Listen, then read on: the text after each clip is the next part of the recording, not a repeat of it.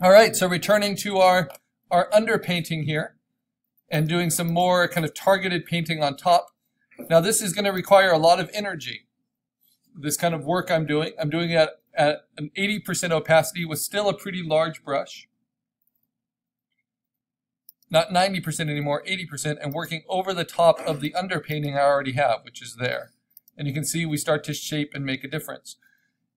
Now, it's been a while since I've worked on this, since the last demo, so to warm up, I might choose to make a new layer, and I might choose to bring in some additional reference. So I have all this different reference. Some of it's pretty extreme. I really like some of these color choices. I might throw this one into this window. Oops, that's not going to work. So let's open that up with Photoshop. In order to be able to steal colors from a source, you have to have it open within Photoshop. See, and since I clicked on that, that will put it in that window. I can shrink it down and kind of move it. And then I can move back and forth. I also like this one, which is really yellow. Kind of push the overall color scheme a little away from being representational and believable to something more creative. Look how big my brush is on that. So I can kind of steal these. In fact, I might decide I want all my palette reference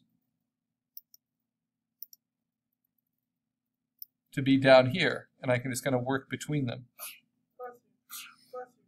Since I'll probably always want my form reference there.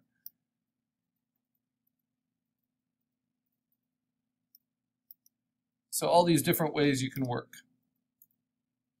Setting up your space is pretty important. I also have what's called the Navigator open.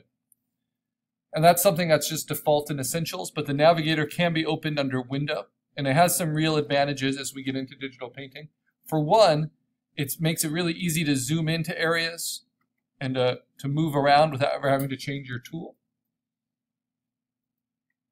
And I like to use it with the brush, with the space bar to kind of move around. You can use Command- to zoom out as well.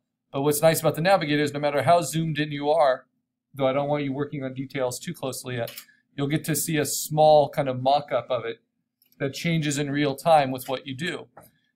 Traditional painters will sometimes put a mirror, a little handheld mirror next to them on a canvas so that at any time they can just use the mirror and turn and look at it to see their work from a distance, even though it's flipped. And that helps them see the big picture that the Navigator gives us. So how your values are coming together, how your edges are coming together. Remember, we don't want to get lost in little details. We want to be working on the whole surface the whole time. So this will be my layer 2 warm-up layer. And I like to do this if I haven't painted in a while. If I was doing this traditionally, I would just use a piece of scrap watercolor paper or something. But this allows me to just try some really nutty stuff. What if I throw some of these colors in there? Get used to how the brush works, get used to how heavy it is. It still has that wet effect on it, which I'm still getting used to.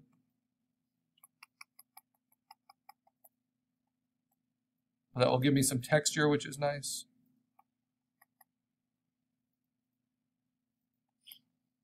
Now there are some specialized brushes as well. I choose not to go into them too much because this is the basics of digital painting that I'm trying to present. But if you want to see some subtleties of other tools, you can look into some of the older demos and you'll certainly see things like the mixing brush being used.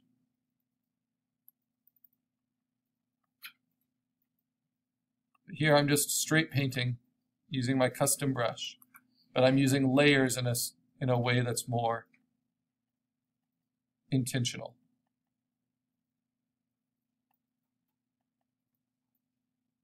Now you can see it's nice to have reference from different types of paint as well. This is a much heavier, almost palette knife painted portrait.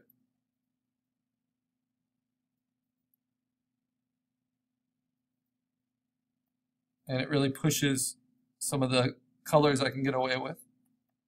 Kind of shows me how they can work, gives me the confidence to bring them into my own palette.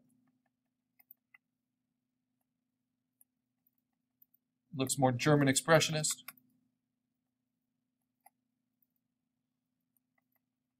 But by having contrast of intense saturated colors, it actually brings out the other colors. And in digital, that never means you have to stick with it that way.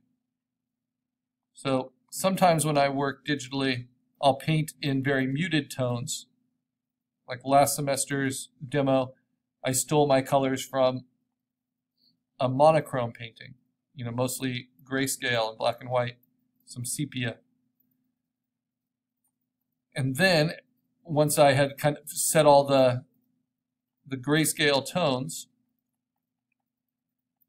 and painted it in, then I just really saturated them and found the color that was slightly inherent, because there's no such thing in real paint in terms of pure black and white. They always are either a warm black or cool black, warm gray,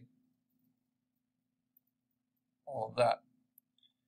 Now, even though it looks like I'm drawing with lines in this warm-up, in painting there really are no lines. They're just shapes with different edges that we're trying to control. And that's where the different opacities and different blendings of color come in. And if I'm not getting these wrinkles in the exact right place, that's okay, because their edges are going to get painted and repainted each time I kind of rework it. So that's why, warming up is important. Just get your confidence, your feel for the brush, the tools, the materials, and your color options. So many. If we wanted it to look just like a photo, we could just rely on the photo.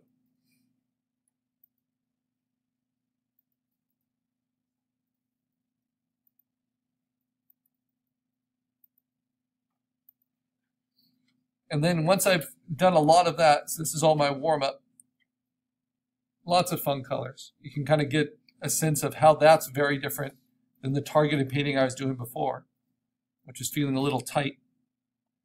So I might keep going with the warm-up. I can also steal colors still from my source, but my source is more important just for looking with the navigator, seeing where the big shadows are, being my model. I'm going to have more fun with stealing colors from some of these other places. And we've done a pretty good job getting rid of whites, unintentional whites. That's why we change it to a gray background, so that anything that I paint white or a version of white is intentional, as a highlight. They can always be modified. You can always push your contrast a little bit, especially using layers in an intelligent way. You're not stuck with any one solution.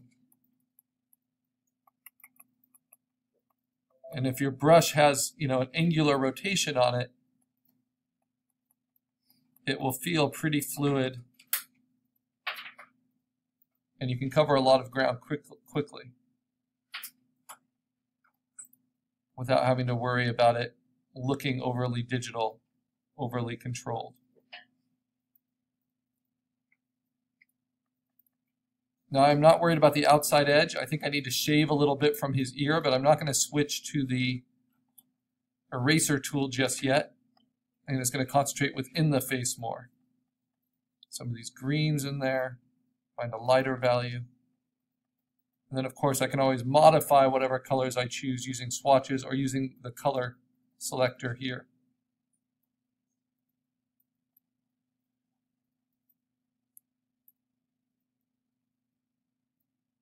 But I'm still working very much just to augment what I've already painted, kind of bring it more sharply into finish.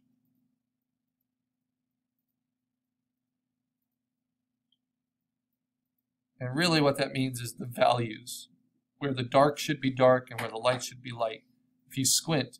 So if I squint, I see that he's darker than I have on the inside of his eyes, which is pretty much always safe. So I can get away with some darker tones there. Red is a really nice color to use in faces because it's both dark and saturated. Same thing with these deep blues. Still have quite a bit of color to them.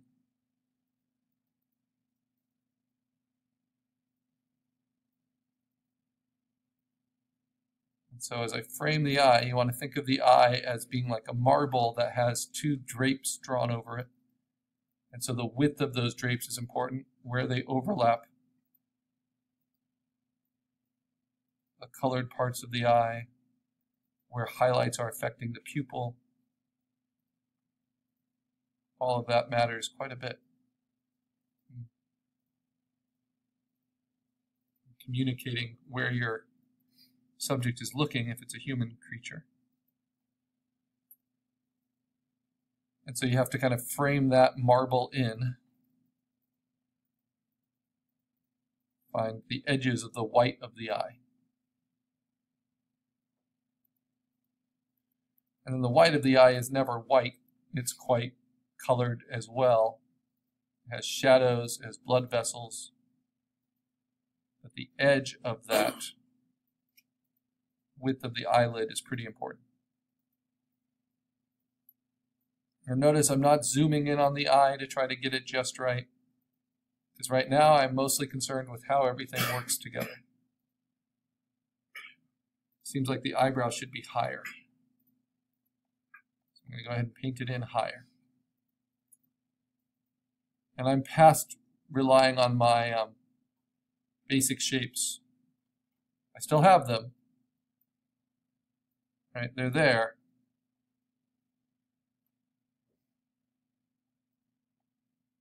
But I should be able to kind of see what's working and what's not in adjusting. Again, we're not trying to match the photograph so much as do our own interpretation, our own painting. And then I also noticed by squinting that the jaw, his kind of 5 o'clock shadow, the shadows underneath his lips, indeed his lips are a lot darker than I've painted so far. And it's great because I'm on a different layer. That shows me everything I've just warmed up with. And now I'm feeling more warmed up. So I'm going to keep this as a guide. And maybe go to my targeted painting again, which was underneath, and start painting on that. Now knowing, forcing myself to be a little bit more adventurous with my color selections, because I'm painting behind them now. So using layers in this really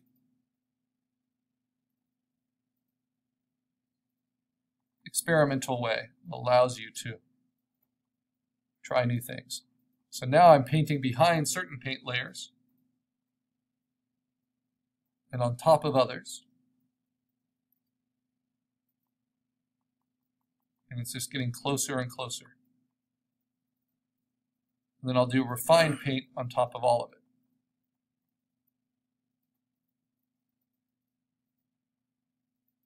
And use those top layers to make all my final decisions. And that's where I'll use kind of the lower opacity, maybe to blend.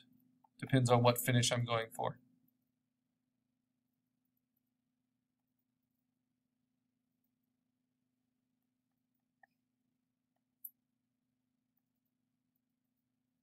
And maybe zoom around and do some more targeted approaches. Because this might look good from a distance, but when I it's shaping up okay there. It's looking very clownish, which I'll fix. But then when I print it, it's going to be all about seeing it up close. Seeing if those textures and everything hold up.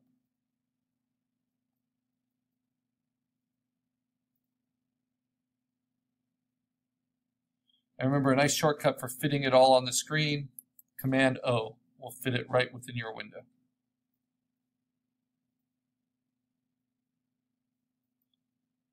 All right, So my warm-up layer is